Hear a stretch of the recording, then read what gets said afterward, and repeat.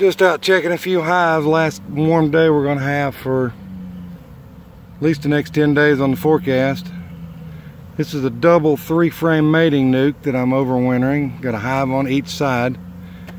This one's doing a lot of orientation flights, so that means mama's been laying at least the last 28 days. But we got a lot of orientation flights going on. I've got 5 of these boxes that are set up with double hives in them just to see if they'll make it through the winter. And I got one single 2-frame mating nuke that's still going. Just figured I'd give you guys a quick update on what's going on so far. We haven't lost anything in the last week, so that's good since the last video I did on a dead out. Just saw pollen going in.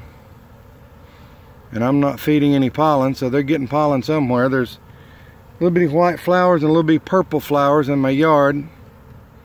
And I've seen them working it. Oh, and the forsythias are blooming. They started blooming about the 7th of January here in southeast Tennessee. They normally don't start blooming till late January.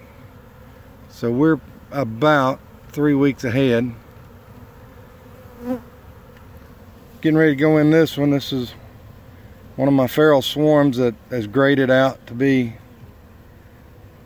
worthy of bringing home. I'm getting ready to go in and make sure she's got enough honey. I've got sugar on top, but I'd like to have a count on what kind of frames of honey, because she's going to be my Woolie bee line of feral queens that I'm selling this year. This girl came home. Let's see, I made this 8-frame split out of the, there's pollen going in. Made an 8-frame split out of the swarm trap, and had a 6-frame hive that I let them raise their own queen out of, which is down there on the front, on the stand. She's doing great too.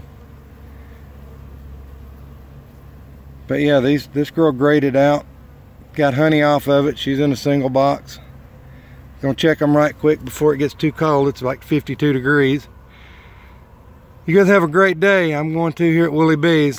Hit that like button and that subscribe button so you get a notification, and that bell so you get a notification every time I put out a new video.